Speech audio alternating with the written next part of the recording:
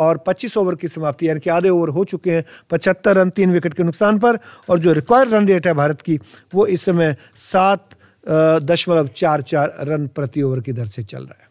One of the better overs, Kang, for India. 7 runs came of that. I'm saying that because we've not had too many overs where 7 runs have been scored, right? So it's now 75 for 3 of 25 overs, and India now needs to score at 186 at a required run rate of 7.44 of 150 deliveries.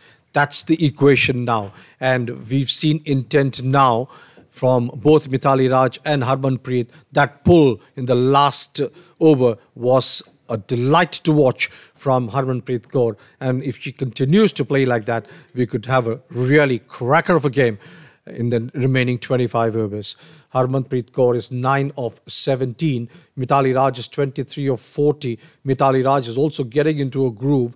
Initially, if she was taking the singles and twos, now she's also getting to be more assertive, and that's what is needed. This partnership